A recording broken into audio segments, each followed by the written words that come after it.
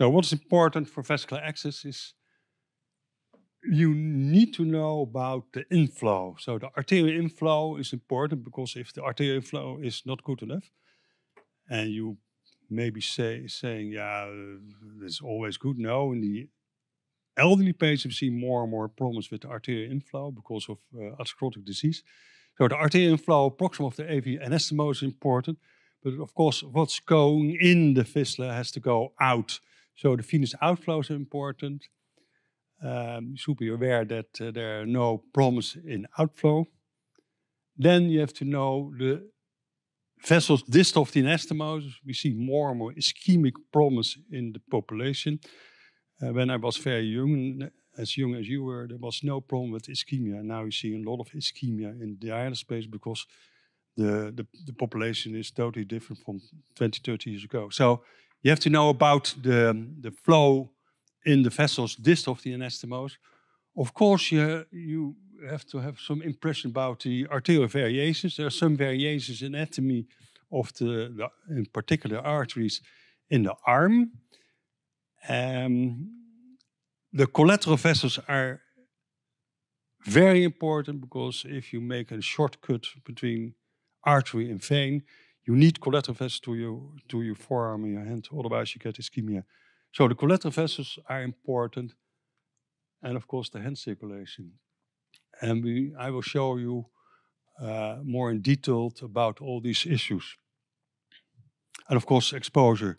But tomorrow we will have all these things, of course, in the cadaver course. So the adagium in vascular access creation is that we need something to propose to the patient with in your mind that this patient will come back to you because the access is not for the whole life. And usually nowadays a patient is probably 3, 4, 5 years on dialysis treatment. And you have to say to this patient, you will come back because you have to maintain, you do have some maintenance of your access, but probably you need another access in due time. So then it is, I think, important that you start not there, up, but probably down, and then you can go up. So there are a lot of possibilities. If you look at this slide, that means that you can always say to the patient, there's always an opportunity and a chance to make access in your case. And these are all the access you can do. Of course, there are some of this that probably some of you never will be doing the thorax loop and even going to the leg. I'm not going to talk about leg access. That's really rare. Then you should be in a very big trouble if you're going from the upper extremity to the leg. But there are some cases, and sometimes you stand there and you cannot do anything with the patient, and you have to do some very strange things. But this is what you can do. The anatomy is very straightforward. Of course, the artery runs from mid-elbow, mid-axillary fold to mid-elbow. And usually, in the normal anatomy, it divides some 2 centimeters below the elbow in the ulnar artery and the radial artery. And the radial artery is very good accessible. And it's also for vascular access important that you can create at the wrist, but you can also go in the forearm because the radial artery is very easily accessible. But not the ulnar artery. The ulnar artery is very deep down to the muscles. So the ulnar artery you can only access probably at the level of the wrist. Again, you see here the arterial vessels, and what's important, you see a lot of collateral vessels in the upper arm, and people that vascular surgeons that do endo procedures in that area, sometimes you just can obstruct the subclavian artery with a lot of problems because you have a lot of collaterals. It is the same for the elbow. If you close this, sometimes there's no problem because you have a lot of collaterals. And of course, if there's already an AV fistula, there's a very good stimulus to develop collaterals. This is what you can find, subclavian artery over the, it goes to the first rib, and then we call it from the first rib to the axillary artery, and the brachial artery goes from the axillary fold to the elbow crease. So this is the standard anatomy you can see for the arteries in the upper arm.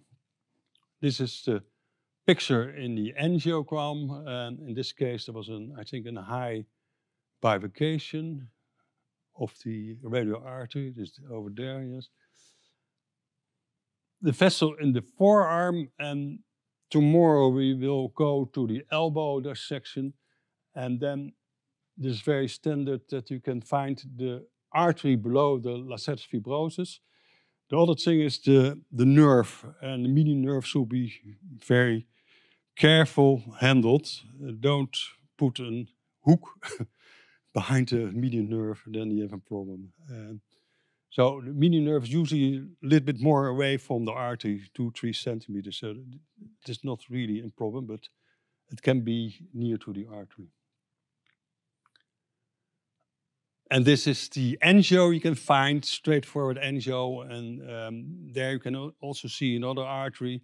It's coming from the ulnar artery, is the interosseous artery. Sometimes it is a good collateral if you obstruct your ulnar artery, or a bit in the radiocephalic fistula on the other side, and obstruction in the ulnar artery.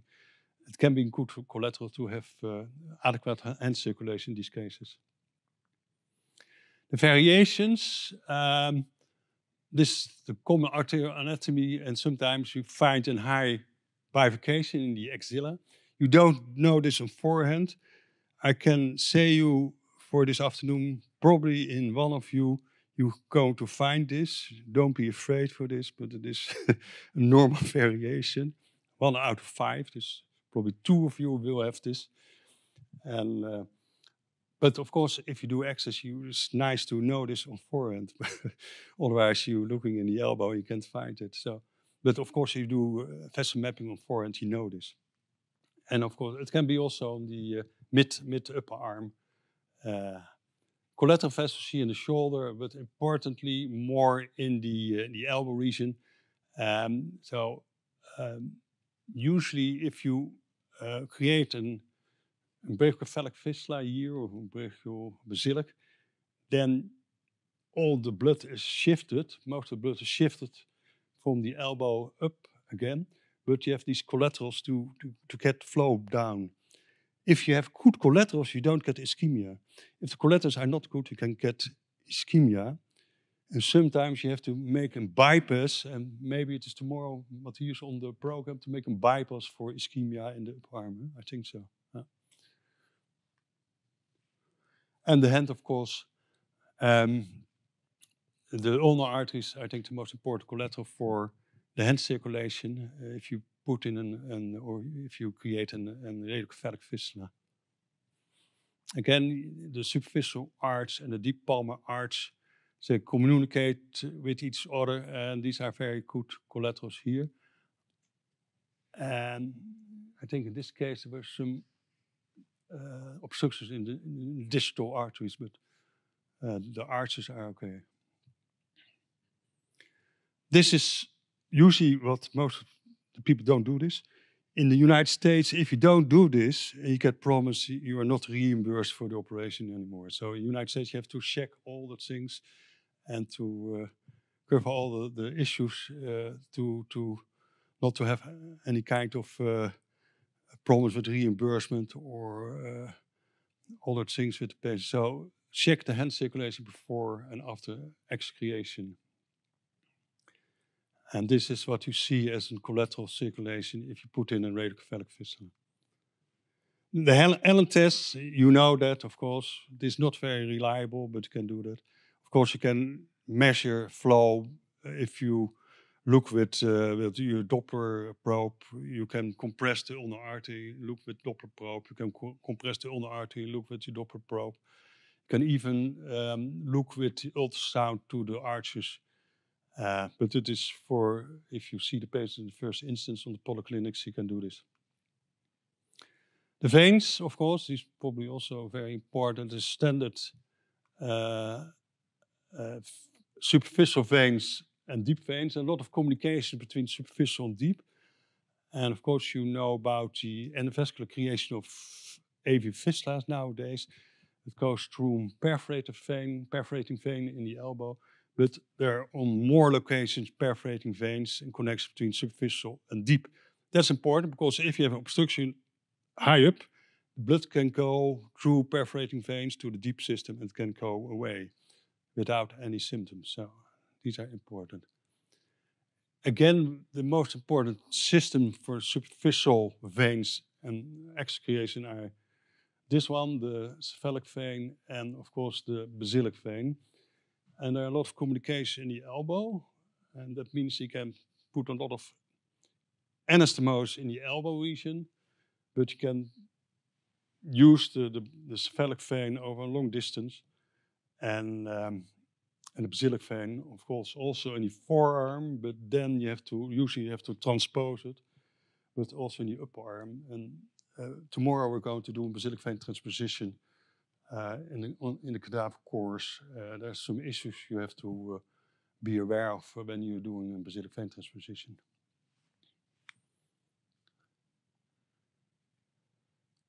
Now the elbow, there are a lot of communications anastomosis possible. So the superficial veins are in the subcutis, but the artery and the deep veins are a layer deeper. That means you have to open up the lacertus fibrosus. But the elbow is really suitable for a lot of communications and anastomosis, and also, of course, for endo-AVF. Then the central veins. I'm not sure if you still do open insertion of catheters in the cephalic vein, in the Moorheim's groove still, or not? Porticat still? Yeah, that's okay, that's perfect, good. But then you have to dissect this deltoid. I'm not sure, latissimus probably, I'm not sure, or pectoralis. And then you have this groove, and then this cephalic vein goes deep and goes in subclavian vein. This is really a point of promise because you can have stenosis over there. Typical for brachiocephalic fistulas, you get stenosis there. Central veins important for catheter insertion. We used to do subclavian catheter insertion, but we don't do this because of the obstruction problems. Now all goes to the internal jugular, but of course you can also use the external jugular if the internal jugular is not is obstructed or you can use anymore. So the cephalic arch can be an important area for brachiocephalic fistulas, and this is the central veins going to the caval vein and the right atrium. Exposure tomorrow. What we do tomorrow is probably the last workshop is a loop in the upper arm, I think so. We're not going to do thorax loops. Huh? No. Loop the upper arm, then we have to dissect the vessels here. But of course, you can dissect the whole range of traject of the brachial artery. Of course, we're not going to open it up for the whole length, but you can find these kind of things. And again, particularly in the axilla, you have nerves. And nerves and the artery is usually behind the nerves. That's really the problem you can get there. And you should be very careful not to obstruct or to damage these nerves. This is the cross section. So it's very easy to go in there between the muscles. You see a lot of structures there, the artery, but also a lot of deep veins. I think it's the brachial basilic vein is there, but also a lot of nerves that can be damaged in this area. Elbow, we go to do elbow fistulas tomorrow. And of course, you have to dissect the superficial veins in the subcutis, but then you find the lacertus fibrosus. This is a very tough structure. It's really very tough. You have to open it up. You have to open it up with your scissor. But be careful not to damage the artery that is behind it or even the nerve. And this is really totally not done tomorrow, this thing. This is the nerve. Don't do this because you damage the nerve. Again, this is the cross section. So the superficial vessels are really in the subcutis, and then you find the artery under the lacetus fibrosus. You have to open this to approach the artery. But you see in this cross-sectional area that the vessels are very near to each other. It's very easy to connect these different vessels. You can connect there.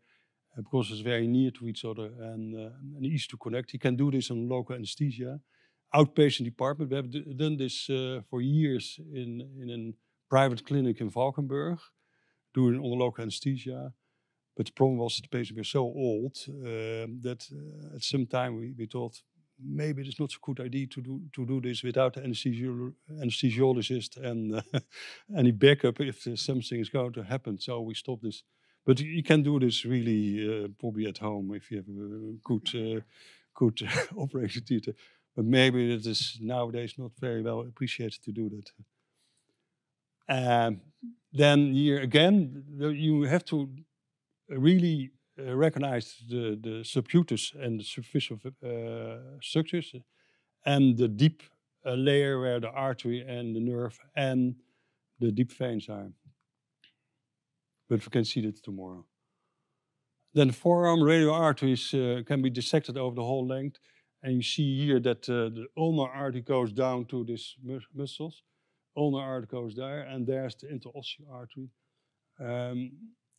There's also this own things that this nerve going down with the radial artery is the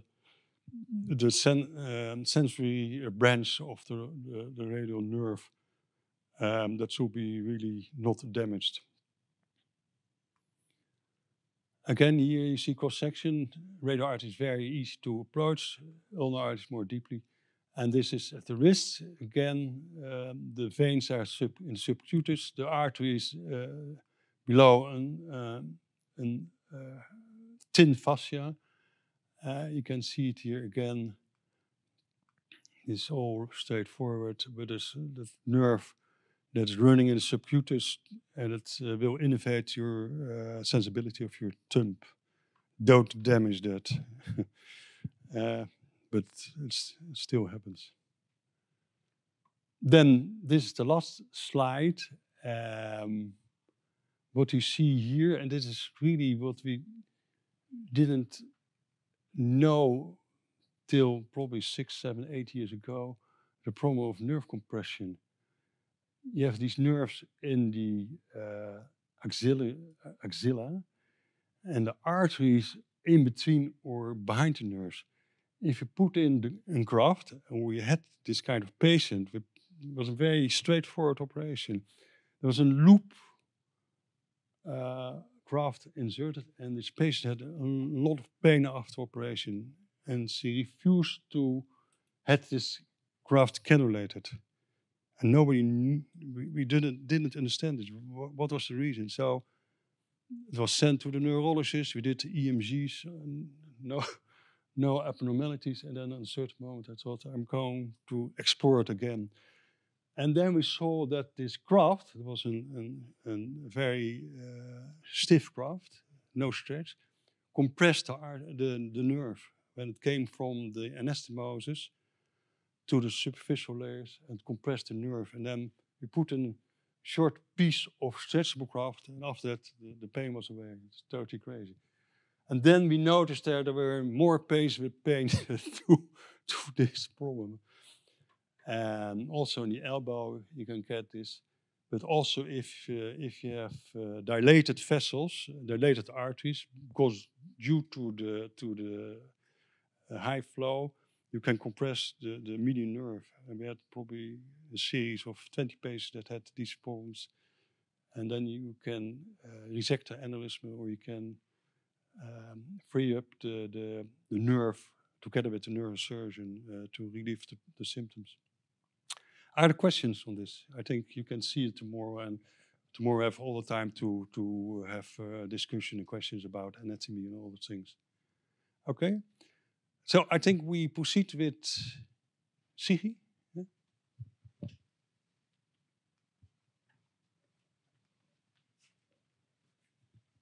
Thank you.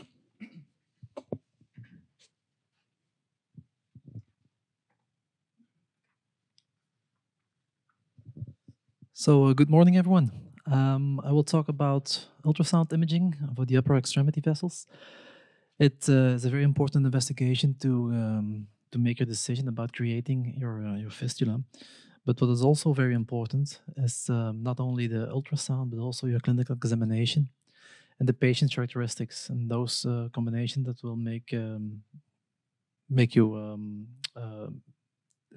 will make the right decision for the right fistula. So first, something short about the patient characteristics.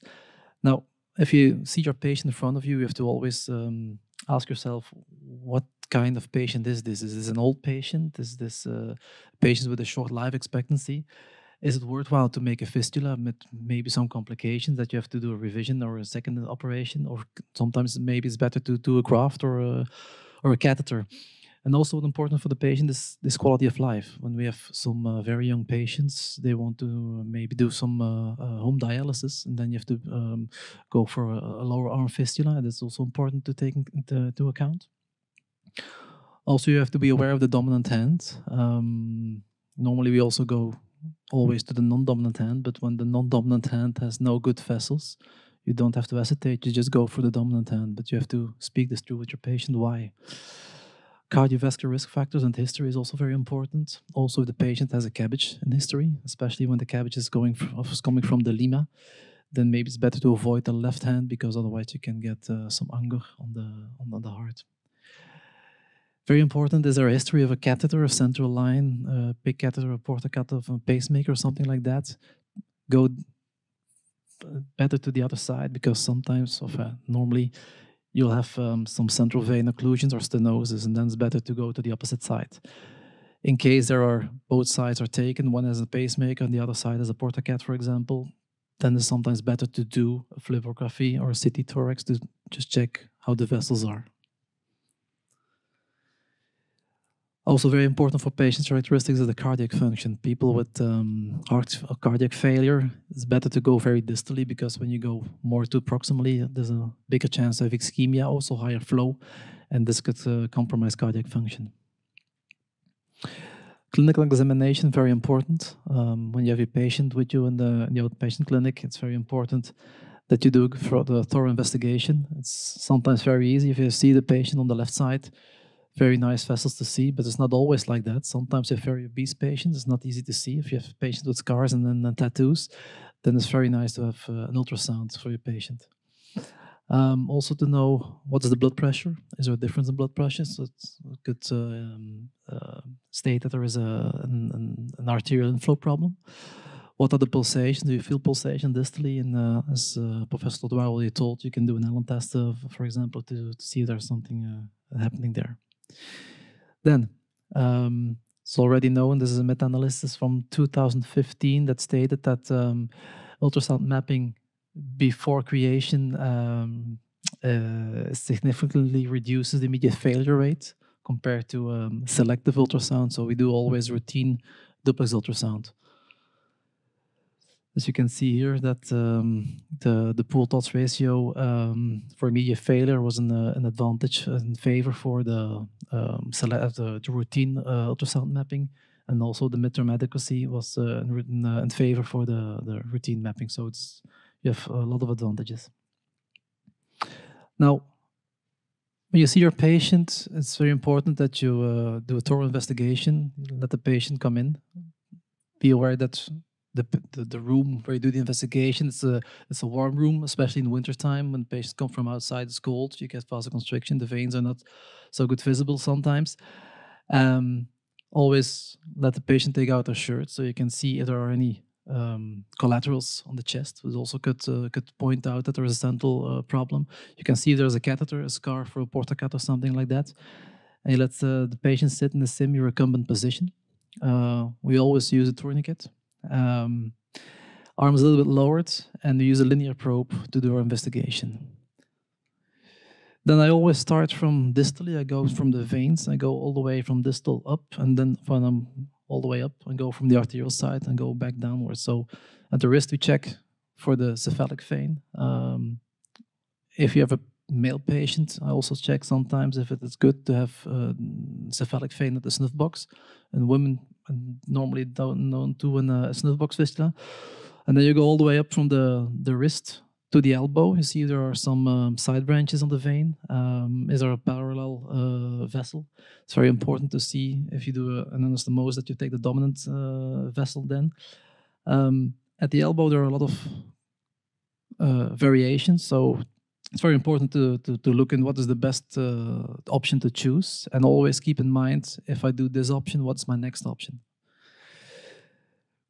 We take for the cubital vein, the cephalic vein, the upper arm, and the basilic vein. Also very important to check what is the depth of my vessel. If it is too deep, you have to take into account that you do a second stage, or sometimes when the vessel is big enough, you can do a single stage procedure to do a superficialization procedure as well. And then when you go up, you have to also check for the subclavian vein, if there is good flow in that with the respiratory wave. And then when we're up, we go back down and we take into account the subclavian artery. We go downwards to the brachial artery. We check if there is a eye bifurcation, yes or no. Then do the brachial artery at the elbow, and we check the radial artery and the ulnar artery as well. Also diameters, of course, from the veins and the arteries, and we measure flow in the artery. This is for the veins. So when we check the veins, as I already said, we do it in transversal sections. We check for the continuity. Is there a side branch or not? Is it one smooth vessel, one outflow vessel? The compressibility, that there's no thrombosis or thrombophlebitis in history. The diameter, at least 2 millimeter. The depth is already set. Tortuosity could also be a problem sometimes. We have to have a good cannulation site, and the length for cannulation should be 10 centimeters. When you have tortuosity and the vessel is growing, you will see that the vessel has more tortuosity because of side branches that in the angle of the vessel will make sharper angles when it is growing. We check for side branches, and up to the subclavian vein, we check if there's an inspiratory wave to see that everything goes smoothly. For the arteries, also transversal sections, we check if there are calcifications, especially in diabetic patients. We have to be aware of that. Could be a problem, especially with maturation. If the vessel is calcified, it's not only normally with the fistula that the vein grows, but also the artery has to grow with it. And calcified vessels, especially with diabetics, it's sometimes a problem with maturation. What's the inner diameter? Are there anatomical anomalies? Is very important. And in longitudinal sections, we check if it's a three-phasic flow and also do a flow measurement. Now, if we have a suspicion of stenosis, what will we see at the place of the stenosis? We will see that there is an increased peak systolic velocity and a spectral widening. So you can see this very clearly on your ultrasound. And distal to the artery, when after distal from the stenosis, we see a drop down of the peak systolic velocity and also a flattening of the spectral wave. And what are the characteristics that we need for our artery? At the wrist, is at least 1.5 to 2. I prefer 2 or a little bit more, so it's better. Peak systolic velocity more than 50. And for the veins at the wrist, 2 millimeters. At the elbow, a little bit bigger, 3 millimeters. Also for the central veins, we have to watch for the inspiratory wave that we will see. If the patient takes a deep breath, you can see that there is a wave coming up, and with expiration, the wave will drop down. Also very important when you create your fistula, it's not always the job is not done.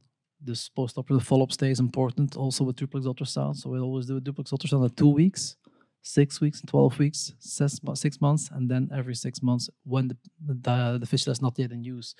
Because especially those first 6 to 12 weeks, you have to see that there's maturation or there's a problem so that you can intervene as soon as possible to correct the problem. For non-maturation, We look after all what is the diameter of the vein, the artery, how is the flow, what's the anastomosis, and also the configuration. You have to see what the depth is and how long your cannulation will be. So in conclusion, clinical assessment and duplex ultrasound are both very important. It's operator dependent, and I have to tell, when I was first doing the ultrasound myself in our vascular access unit, it took me a lot of time in the beginning. So I think 45 minutes to 1 hour, it's not uncommon, especially when you're starting to do it your own. But when you do it a lot, you get used to it and everything goes quicker, but you will overcome those problems. But you have to do it a lot yourself, and then you will see how everything goes. Also plan the long term when you have to make your decision for an access. What is your second choice or your third choice? It's very important to have always in mind, what will I do next if this fails? And don't forget the follow-up. Okay, are there any questions?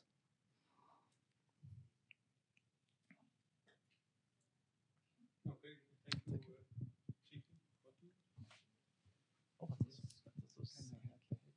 Oh, yes, we have this one.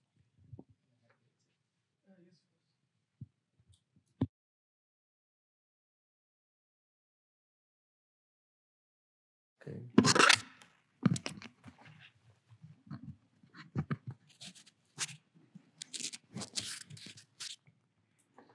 Okay, the sound is good.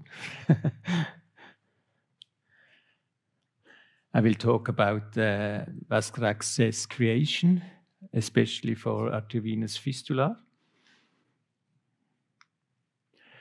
And the problem, or today you should have a plan for your patient. And you see this from the cadaveric guidelines. They have made a very nice flow chart to demonstrate that you need this plan, the investigation at the beginning, and then the choice of what you do as first, and also have in mind what would be the next step to do in case of a problem. For instance, here you have the situation of a patient starting dialysis. You have to check the quality of the vessels, if the life expectancy of the patient is important. And then you decide which kind of access you create, either a catheter, a graft, or even better, an AV fistula.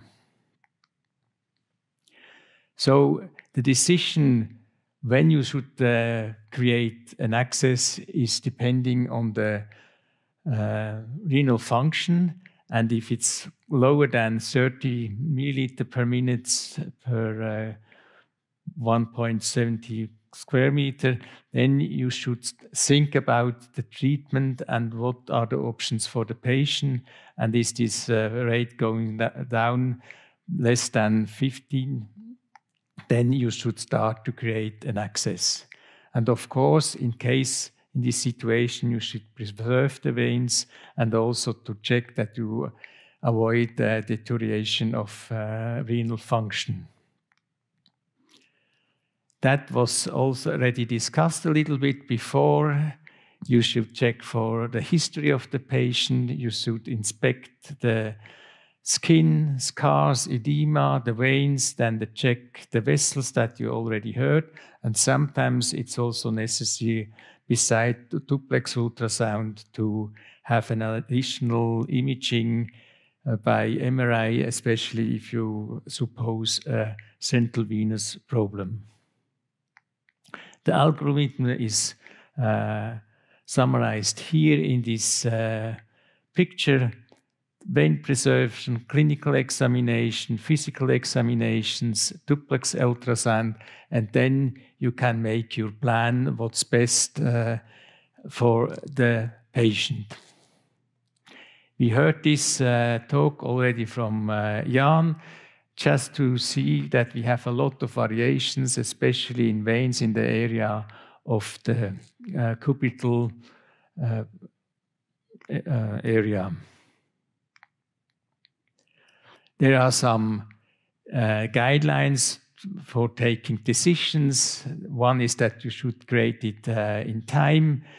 First, look for AV fistulas, then the implantation of, where is this? is if we are not able to have an AV fistula or graft, or if the life expectancy is very short, and the rule non-dominant arm and the lower extremity is really a rare recommendation. Use of antibiotics, we have different guidelines, different answers. We, in our practice, do a prophylactic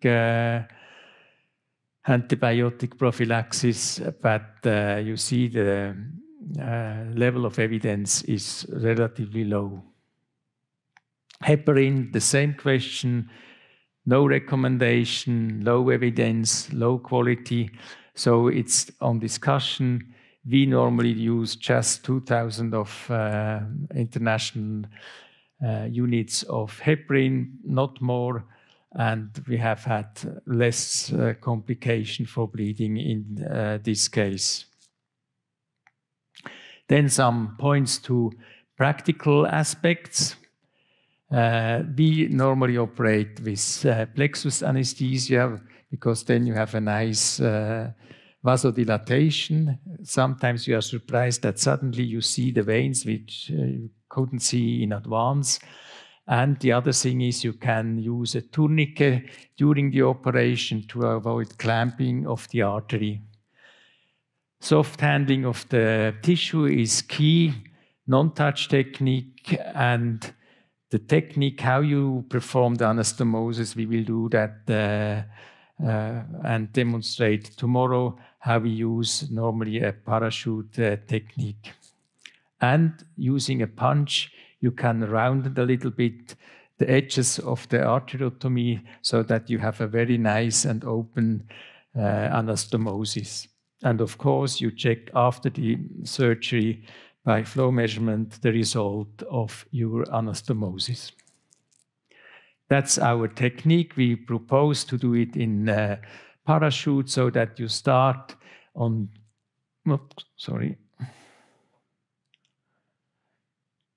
this one, so that you see all the time what you are doing, especially in this area of the heel of the anastomosis and also in this area. So you end up finally in the middle where you are knotting. That's the technique, and it's very convenient to do that always in the same manner so you get quicker and quicker.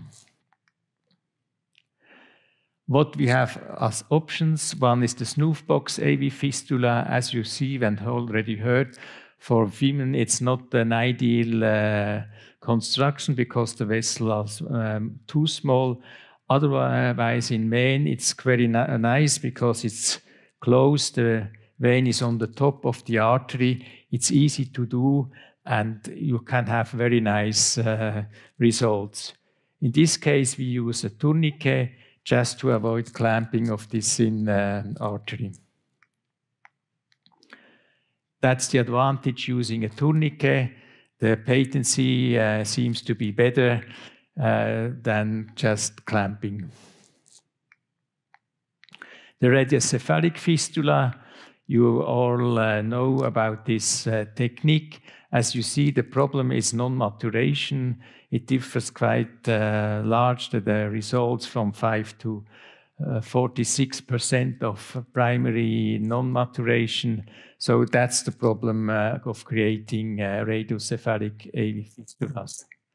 As you know here, it's the ideal configuration is a rectangular positioning of the vein, and if you do it more in a sharp angle, you should have at least an incision of 10 millimeter length to have a nice anastomosis and wide anastomosis. And you see here in this study that the more perpendicular you have the anastomosis, the less you have turbulences, so the risk for myointimal hyperplasia is lower.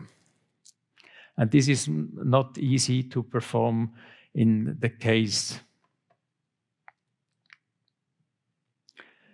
There is an experience of Klaus Conner, who has performed a lot of AV fistulas, he said that you should have a length arteriotomy in case of a sharp angle, and the incision could be a little bit shorter in case of a more perpendicular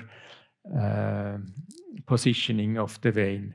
And you should turn out a little bit the vein to avoid his twist in this area, because the plane of the vein is not the same if you bring it from the lateral side to the more medial part of the artery.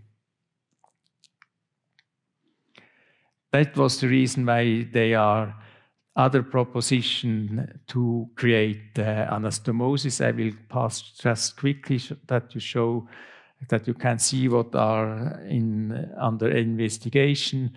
One is the slot technique, that you don't use the end of the anastomosis of the vein, but the side, so that you have a package on the top, so that you have not this twist of the vein when you bring this towards the artery.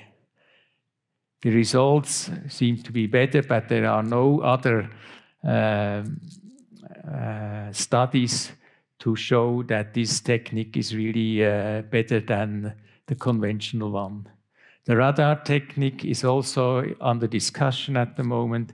In this case, you bring the artery to the vein, and we will see if these results are really better. But I didn't saw other studies to show that this technique is to prefer. Another option is that you bring it just close to the vein. That's the same technique, not end to end, but side to side. And also here they suggest that this is better than the conventional technique. And the last one is that you don't forget to check for the basilic vein in the forearm. This is quite a nice vein, because it's not needled for blood samplings. And sometimes you have a very nice basilic vein, and you can transpose it if the cephalic vein is already damaged by earlier puncturing. We use then, we prepare the vein with 2 separate incisions. We expand it with heparin solution to see the size and the tortuosity. Then we make the new tunneling. We check again the outflow, and then we create the fistula. Brachiocephalic AV fistula, here you should have an ideal incision. You check whether you go more for the cephalic or for the basilic vein, and we prefer an S-shaped incision so that we can extend in case to be more flexible than just making a perpendicular incision.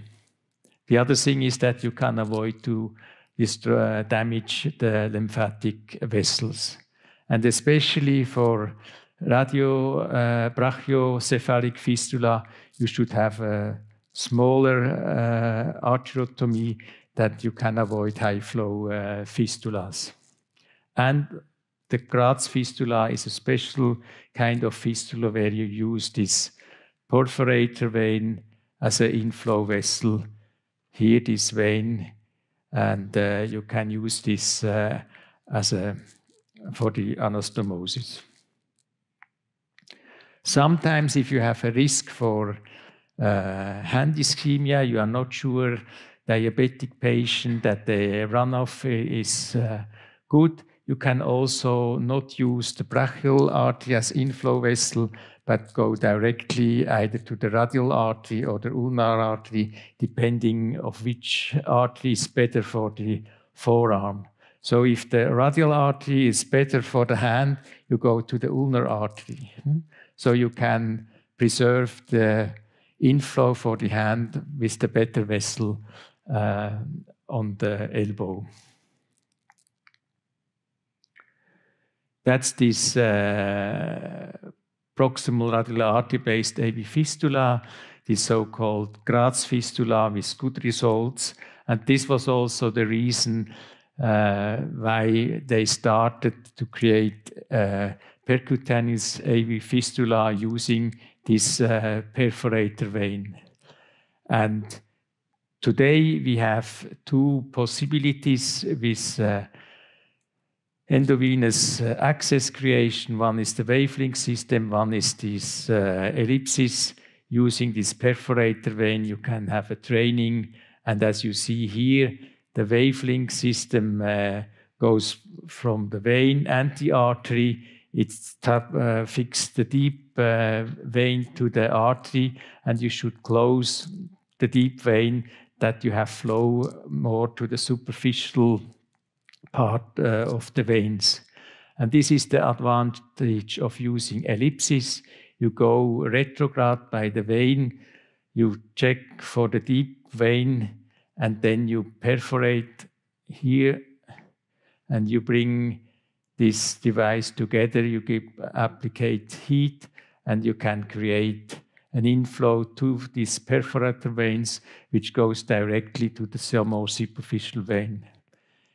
I think these results are quite good if you have a good selection of the patient. And as you see here, most results are better for ellipsis. The selection is different, and I personally be convinced that ellipsis will be the treatment for endovenous better than wavelength. Other possibility, yeah?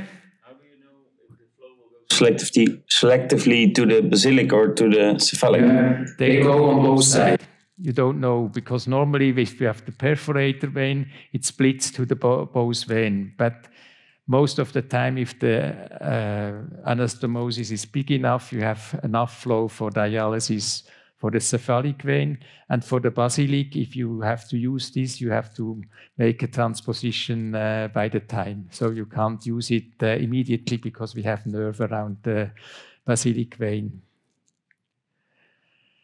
So the basilic vein, as I said, the problem is that we have nerves around this vein, and you can't just bring it up because it's like a net sometimes. So you can't bring it up, and we do that mostly in one step. That's the discussion. Should you do first the anastomosis and then the transposition, or in the same step?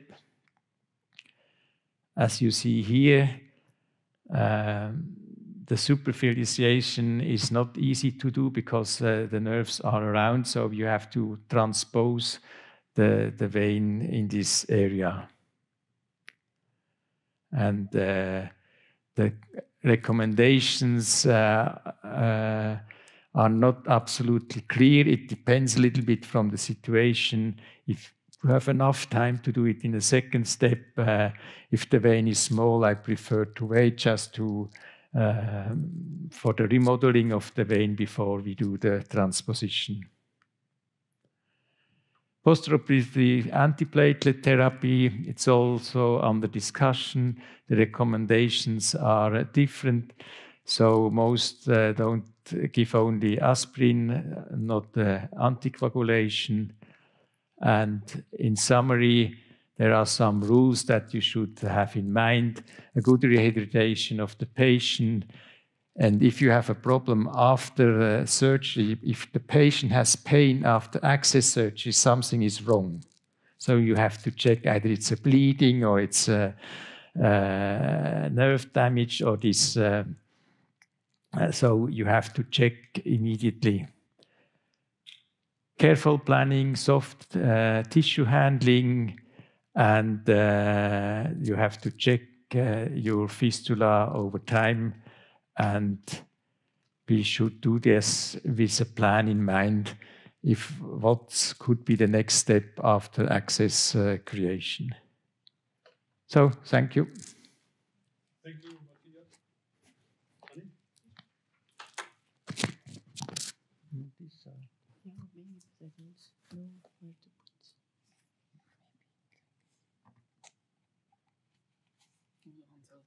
Ja, het zal wel.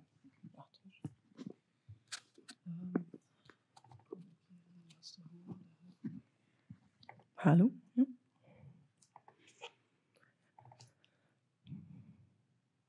Klopt, hè? Ja. Okay, so a lot of theory. So I was thinking to let you work also a little bit. That's why you're here.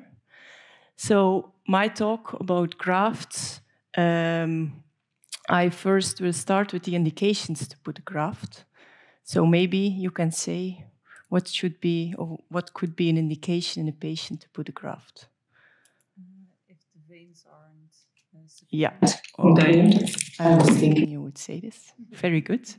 So if you do the duplex ultrasound, you see there are no good superficial veins to use to make a fistula. So then you have to look for another option. And of course there is the catheter, but we like to have also other options. So then there is a graft. So imagine you have a female patient, 1.65 meters. She's not very tall. She's fat. And she has this mapping. So no veins in the forearm. She has no cephalic vein in the upper arm that can be used because there is no cephalic arch and it's a bit sclerotic. But you have a nice basilic vein. And the length of the basilic vein that's useful is maybe 9 or 10 centimeters. So tell me, what will you do? I know it's a difficult question, but you have to imagine one day you're out there on your own in your own practice and you need to make a decision. So it's important to know that there is not a bad decision. There is no good or wrong in this patient, I think, because you have the options of doing, what can you do? You can try to break your basilic vein with a transposition. Or you can go that. Or maybe you can use a graft. Always think, it's what Professor Whitmer say, that you have this posterior basilic that sometimes is very useful, but it's not in this patient. So if you need to make the decision yourself, what will you do? It's just important that you think about it and that you think what could be the advantage to do a graft in this patient. Start lower, so you still have your options higher. And where will you start then? So if you do a transposition, you make an anastomosis in the elbow. If you do a graft, you need to have an outflow vein, so it's not starting, it doesn't get any better. So if you do a graft, you then have to wait for maturation. Yes, that's a good point. Maybe you win some time. Other options why graft might be better. It's more superficial if she's really fat. Yes. Something else. So you know you need like 10 centimeters to have a good cannulation. Often you see when patients are small and you have to transpose it, that can be difficult to have enough length, maybe to be a difficult cannulation. So I'm not saying in this patient you should do graft. I think if you can use a vein, you should use a vein. But it's just important that you know to learn to think about the options and why do you choose one option, why do you choose another options, and it's something that you can also discuss with your patients because your patients will give you input also about what they want. Some patients are really afraid about needling. So you can do a graft if there is no vein. Possible advantages of a graft, you have shorter maturation periods, you can use them faster. There is more length for cannulation. If it's a short vein that you can use, a graft, you have more length. And you can put it really nice superficial. So sometimes puncturing a graft is more easy than puncturing a vein. And another option, which you should not forget, is if you make a fistula and you have a long maturation time, sometimes people end up with catheters. And it can be very difficult when people have catheters to convince them, if they have a fistula, that it's not really wow, to convince them to start puncturing a fistula, because it can be difficult, it can hurt. And some patients tell us, I have this catheter, I want to stay with the catheter. So avoiding a catheter by placing a graft can also be an advantage of putting a graft. So the types of graft, we all know the Gore-Tex graft from our peripheral vascular surgery, and we also know the PTFE graft. Nowadays we use ePTFE, it's more flexible than the classic PTFE. And of course there are the early cannulation grafts. What's the difference between an early cannulation graft and the grafts we know for peripheral bypasses in vascular surgery? Is that's a 3-layer graft. So you have a special layer which allows sealing after puncturing and which allows also repeated puncturing. There are several early cannulation grafts. You have the AcuSeal, it's from Gore, Flixene from Getenke. We had the Vectra, but it's no more used as an early cannulation graft. And you have the AV flow. I myself use Flixene because I like to use it. It's protected with the plastic for the tunneling, and it also has its own tunneler set you can use. But of course, you can use what you want. The early cannulation graft, because of the layers, you don't need the ingrowth of the graft. Normally, the graft has, you need to let it grow in to prevent bleeding after puncturing. So normally we wait 2 weeks for puncturing a normal graft. The early cannulation graft, you can puncture it 1 or 2 days after the operation already. So that's the advantage. We also have tapered grafts, so grafts which are proximal, smaller in diameter than distal. It is told that you can use these grafts to prevent ischemia, but there is no clear evidence that it's better. So you can use it if you want, but it's not necessary. I hardly ever use it. Configurations of the graft, there are a lot of different configurations. Of course, you can use a graft in the forearm, the upper arm, and you can make a straight graft, or you can make a loop graft. Different configurations, a lot of studies about it. I think in the end, I know a lot of access surgeons like more the loop graft. If you see in literature, it's not clear that it's better, but they say, the experts, that a loop graft is better it has better patencies than a straight graft. Most important for you, if you want to choose where do I put my graft or which configuration do I make, I think you have to be careful about the outflow vein, because the main problem with grafts is that you have stenosis at the anastomotic site of the outflow vein, that you have scarring of the outflow vein. So it's not very important to choose between straight or loop graft, but just choose a good vein. And I always take a vein which is at least 4 millimeters in diameter. And I make also a big anastomosis, at least 2 centimeters, to try to prevent venous outflow stenosis. But if you do grafts, you will see it. You cannot really avoid it.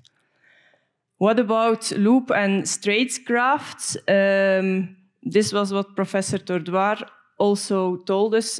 I don't really like operating in the axilla because there are a lot of nerves there. So, you know, the artery is behind or underneath the nerve. If you make a loop graft, you have to imagine that you cannot really place the leg like this, because they won't like to puncture it, because there are vessels and nerves underneath it. So the loop needs to go a bit this way. And then you have the nerve that can be compressed, and also you have the muscles here. You have to go over the muscles. So the loop graft in the upper arm is very nice, but when you start doing it, it's not the most easiest operation, I think, because you have to be really careful. Where do I place the anastomosis? How do I place the loop? They don't like to puncture in curves, so you need some straight line for the nurses to puncture. And this is the publication of Professor Tortar. It's a nice publication because when you put in loops in the axilla, you will have patients with pain. So it's very nice to read and to know that this problem exists and that you try to avoid it as much as possible when you make anastomosis in the axilla. So for me, this is my preferred graft. If it's possible, it's the loop graft in the forearm. It's really easy to make because it's all superficial. You have a lot of place in the forearm and patients hardly ever complain of pain. Of course, when you make the loop graft, it's like you said, try to save options for the futures, because what's not on this drawing, but what I also like to do sometimes is a straight graft in the forearm, where I go from the brachial artery, a straight graft in the upper arm, sorry, where I start from the brachial artery and I go up to the subclavian vein. The nurses also like it very much because then you have a long straight graft which is very easy to puncture, and you cross the shoulder, but it's never a problem. We don't see stenosis because of that. And we, as vascular surgeons, we are used to take the subclavian region also if you do fevers or if you make axillofemoral bypasses, so it's not so difficult. But of course, when you start going to the subclavian vein, it's already some of the last options. So that's a disadvantage of this kind of graft. So for anatomy, really important is that you evaluate your deep vein that you're using or your basilic vein. It should be big enough. There are no clear recommendations about it, but I take more than 4 millimeters. Of course, the artery, it's a bit the same like in a fistula. You should have a good artery. If I do a graft, I also try to make the anastomosis of the artery not too big. If it's on the brachial artery, it's just 5 millimeters to prevent steel. And what about the tunneling? Of course, it should be superficial. We like to have 2 or 3 millimeters of tissue above the graft. Can you cross an elbow or a shoulder? I think you can. Sometimes I cross the elbow to go a bit higher here on the basilic vein, but it's only if there are no other good options. And of course, you have to make sure that your graft is well positioned so that they can make a good puncturing of your graft. What about the postoperative outcomes?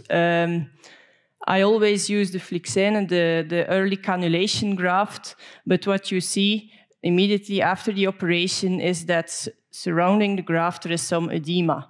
It even can be a bit red and warm. It can look like some erysipelas.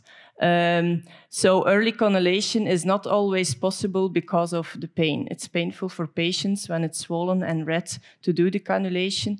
So if I have to put in a graft, I try to do it 2 weeks before they start on dialysis, so that if there is edema, that there is no problem with cannulation. And of course, then is the question, should you use an early cannulation graft, and yes or not?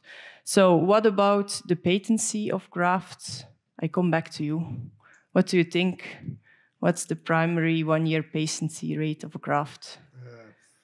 I think 80% or so, still open. 80. 80. Okay, what do you think?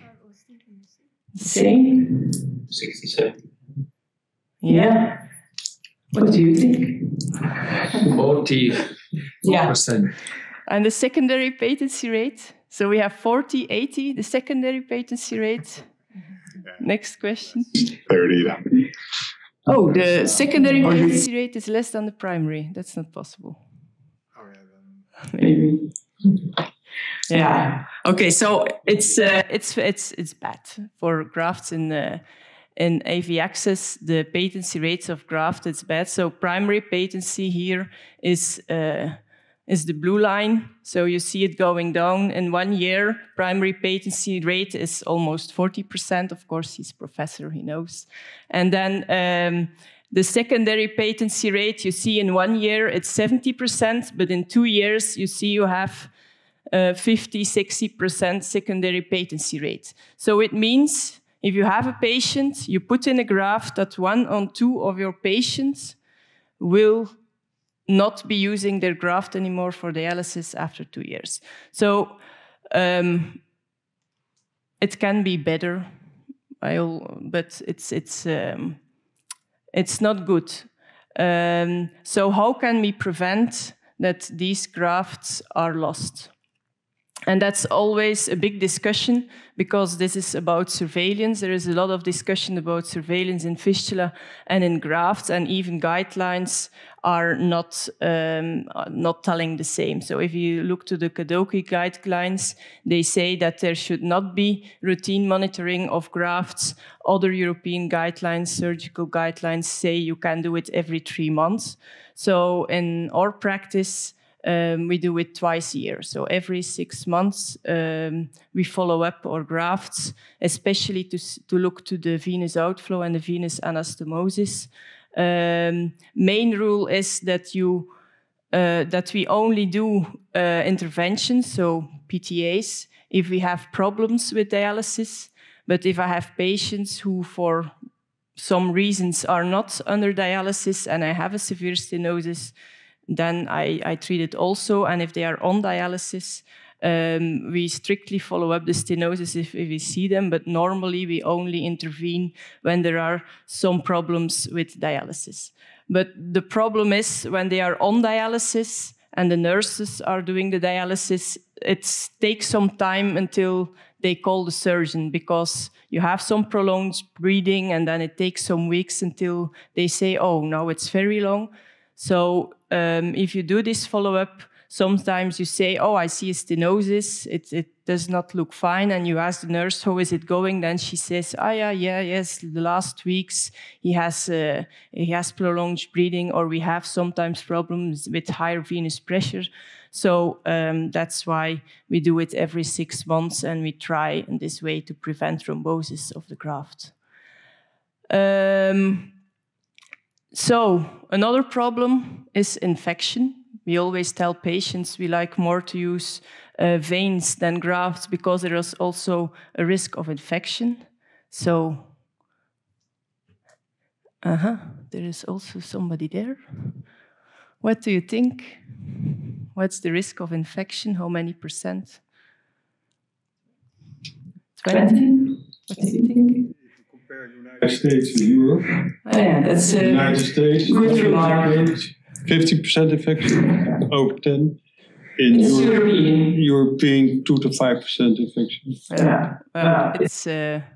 It's 9 in this review, but 2 to 5, I think it's okay. So we see more problems with graft because of thrombosis and stenosis than because of infection.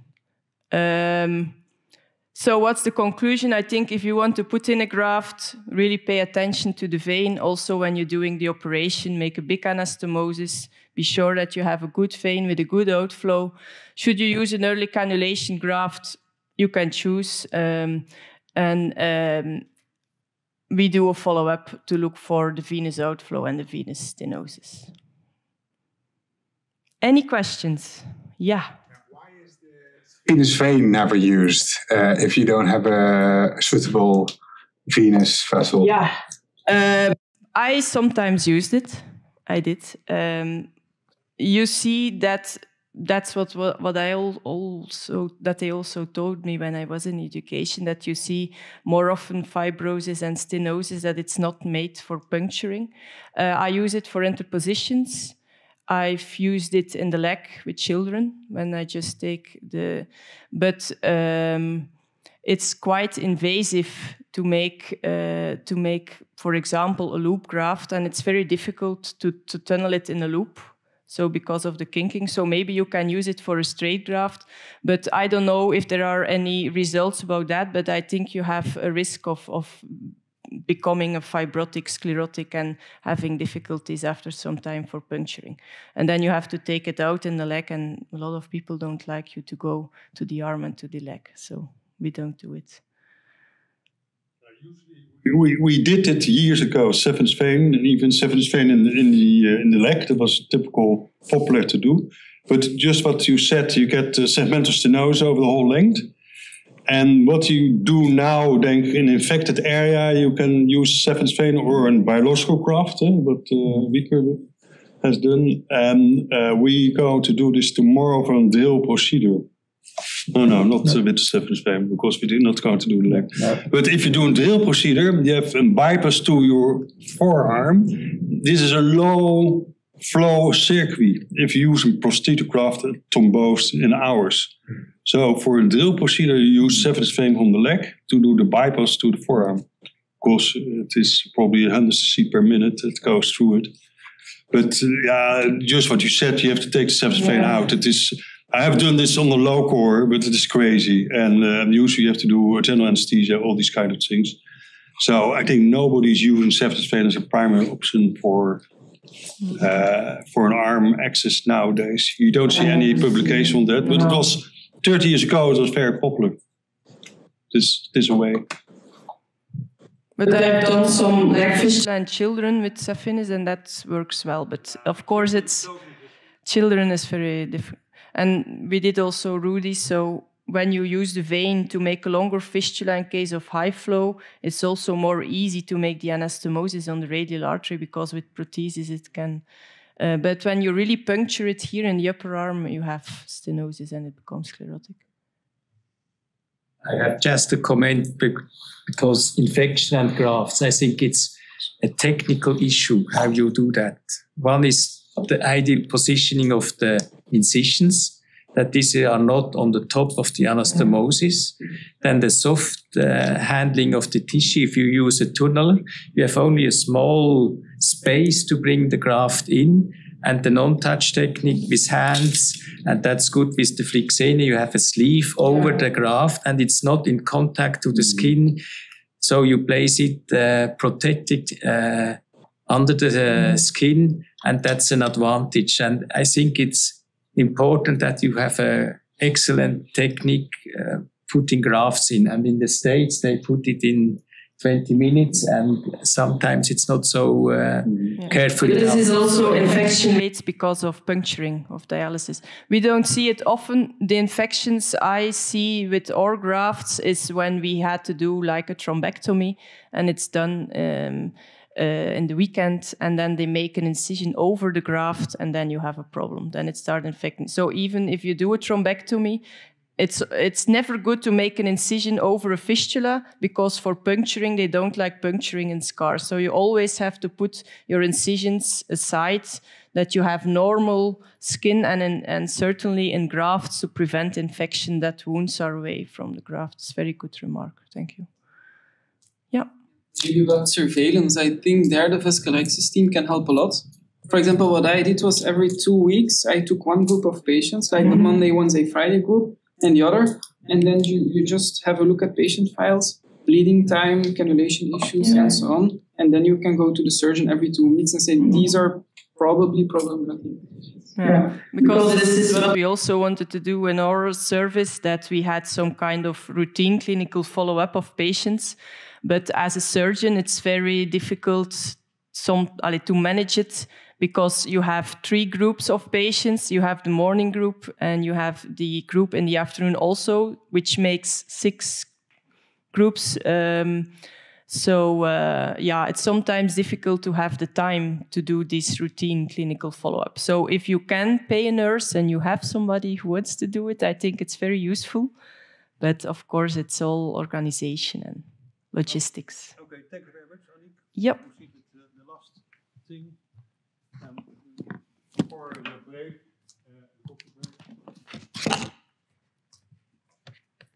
catheters. So catheters, the adaging was don't use catheters. Fistula first, catheters last, but it's changed now. So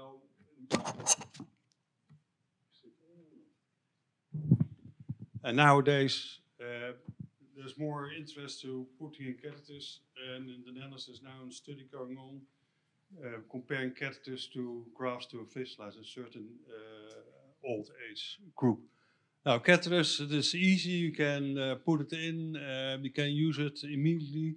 Of course, you have some problem with it, infection, thrombosis, and even you can die from sepsis. And yeah, if you put in the catheter, you know that it will not last for years, I think so. Of course, you don't have any steel. If you have to do this, always use ultrasound. We're going to do this this afternoon. Ultrasound guidance. We don't have radiology guidance. But of course, I think in the hospital we should also have a C arm to look where it goes. That it doesn't go to the other side. Indications. Now, this is what you can find. Usually it is kind of bridging to functioning of a permanent access, non-maturation of AVF or the graft. You cannot use the graft. Or the patients have waiting on the waiting list for a transplant. This is a good indication.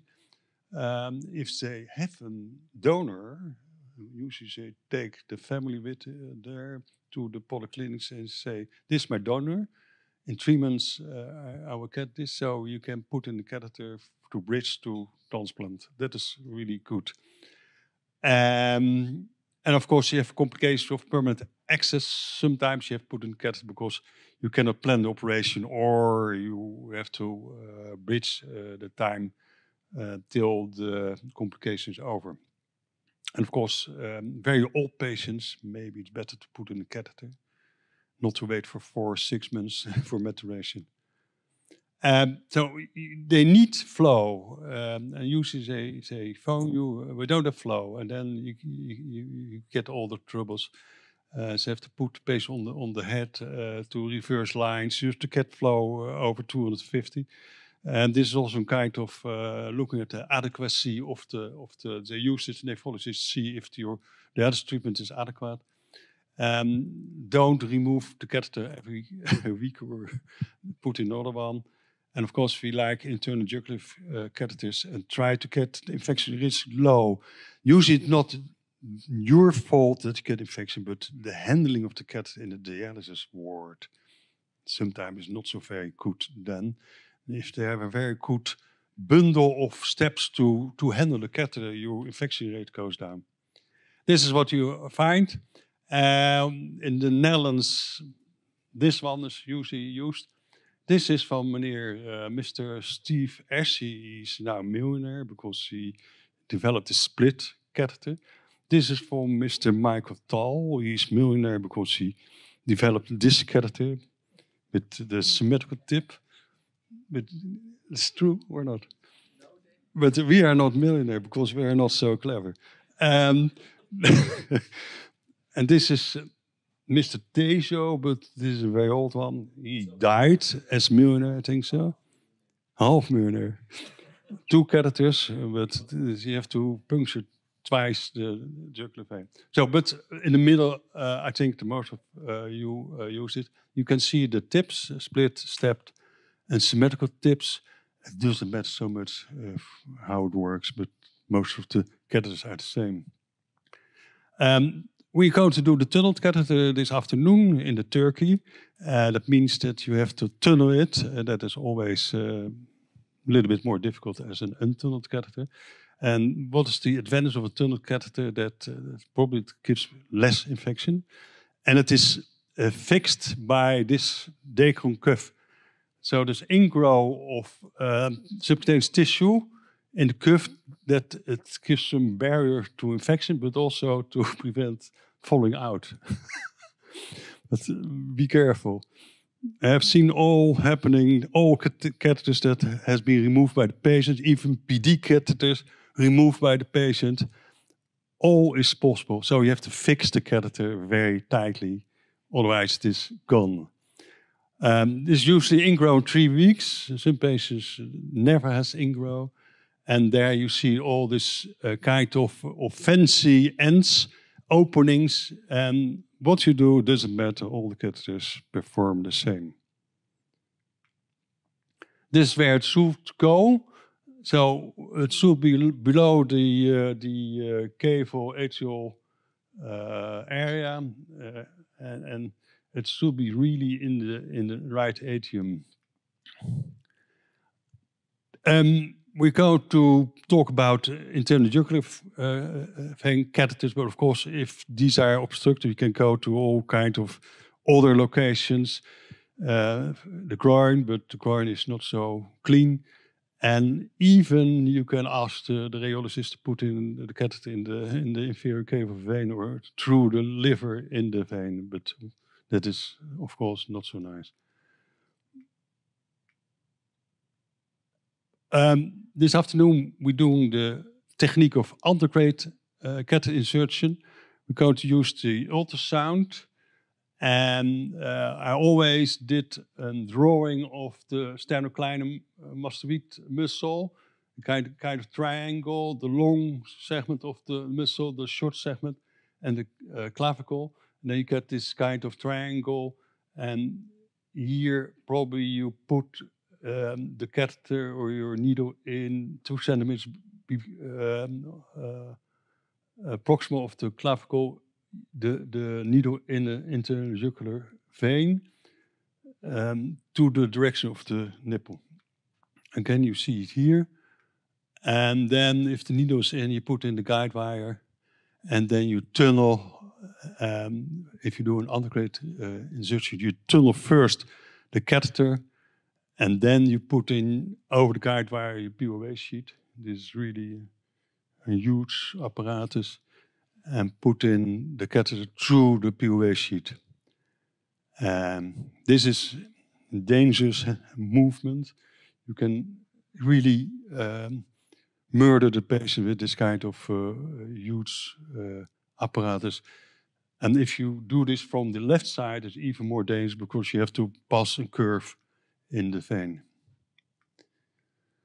This is the retrograde insertion. We're not going to do this, but I will say that. So what you do is you start with putting in the catheter, and then you're going to tunnel it from proximal to distal. Dus retrograde through the chest. That means you have to connect the different pieces to the catheter. So it's in the antegrade technique we first tunnel. In the retrograde technique we first put in the catheter. Then it's going in a tunnel backwards to the chest. But then you need some connection pieces to complete the whole catheter. But we're not going to do this today. But in certain indications, sometimes it's needed to do this to make a good functioning of a catheter. This again, the indication therefore is you can better position the catheter tip, because if you start with an antegrade technique, you already have determined where your tip comes.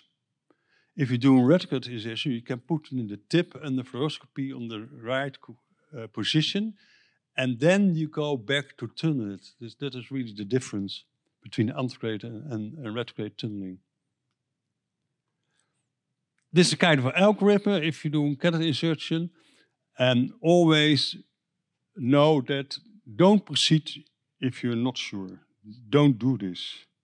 You can kill the patient. I've seen this happening, and that because they put in the catheter in the carotid artery, or it came through the cave of vein in the thoracic cavity, and patient died. Just don't proceed if you don't know what to do. So you should have back bleeding from your needle. Check if you have venous blood. I myself I thought I'm in the artery because the blood is so red. But the patient was so oxygenated that it was in the vein. But I didn't proceed with the procedure because I was not sure for this. And so you have all to do all these steps. And if you're sure, you can go and put in the POA sheet and place the catheter. If you cannot proceed and you need a catheter, if you really are totally desperate, then of course you can open it up. But most of you are not going to do this probably, but of course, if you need an approach and you cannot see it, then you can make a small incision and do an open insertion. This is possible. The problems are, of course, catheter obstruction. Usually you get thrombus inside or outside. Usually outside, we call this a fibrin sheet. You can try to solve this with heparin and citrate lock or thrombolyticum. Most of the dialysis units use urokinase or medicinase in some patients and put in this at the end of the dialysis treatment. But I think urokinase is not available anymore. But you can put it in as a thrombolyticum, or you have patients with hypercoagulability that you get all these problems, malposition of the tip. You can have also kind of fibrin sheet. This is the problem we usually see in catheters, and that's the reason that it doesn't work anymore. It's encased in a kind of layer of fibrin. And the problem is if you take the catheter out and put it over the guide wire again you are again in the fibrin sheet. It doesn't work. You have to go out the fibrin sheet. It's not so easy to solve this problem. And you see that it is really in a lot of patients that it will appear after some time. This is how it looks like. And one of the other things is to try to thrombolysis, one of the things, or guide wire exchange. That is the problem, that you get the catheter in the same fibrin sheet, or try to convince your radiologist, or you can do it yourself to do kind of percutaneous angioplastic of the fibrin sheet. You can try it. And sometimes, if you're really desperate and you don't know what to do, you can put in a snare and try to strip it. But the problem is that it's then in the lungs. And now I'm not sure what is better, to get the clot in the lungs or don't have a catheter anymore. So the snare, this is sheath dilatation. You can do this, but I'm not sure if the results are very good. And mostly you end up with an not possible to put in at that side a new catheter. You have to go to the groin or to the other side, or be better, try to get a permanent access. Infection, another problem, just depends on the handling of the catheter usually. Sometimes the insertion technique was not good. So you can have this kind of redness in the exercise tunnel.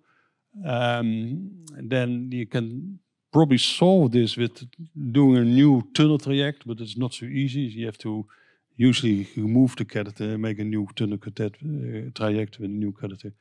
This is what is most departments look for. This is, in the Netherlands, is obligatory to know your CRBSI. You have to know this, so you have to count this.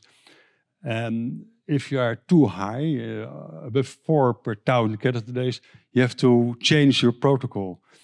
And nowadays, there's departments say they don't have any CRBSI anymore because they have a very good bundle of tasks they do in the dialysis wards without any infection anymore. But of course, if you have this is a harmful problem, and you can lose your patient because of septicemia. Yeah. You determine if it's caused by the catheter? Do you do it with just a hemoculture, or you have to draw blood from peripheral and from the catheter? Two things. Yeah. Again, now everyone use citrate. With citrate locking solution, then the incidence is going down, and this has also been done. This is a kind of antibiotic, taurolidine, but this is very expensive. There's nobody using this. I think some centers in Germany, and then it goes even more lower. So that is less as 1 per 1,000 catheters. This is really good. And here you can see this was done with the removal due to infection. If you use citrate locking solution of taurodine, so the taurodine are doing better as compared to citrate, but it's expensive. Then obstruction. This is, I think, one of the largest issue with long duration catheter dialysis. You get a high prevalence. if you had the catheter for some time. We don't do any subclavian catheters, but we see more and more internal jugular vein obstructions, and even lower in the brachiocephalic and even cave vein. You see it more and more if at the left side has to do with the curves. The catheter is close to the vessel wall. If you do it left side, more damage to the vessel wall. Of course, you have lines, previous lines. You have to do any preoperative phlebography to rule out obstruction. And of course, if you have a lot of catheters in the past or infection in catheters, you have a higher incidence of central vein obstruction. We will discuss this after the break.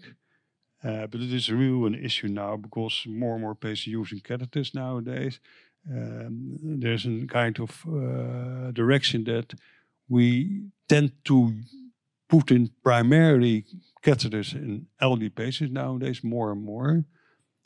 And if these patients live for 3-4 years still with dialysis treatment, you can get this problem because you have a catheter inside. So this is nowadays more and more a problem than years ago, I think so.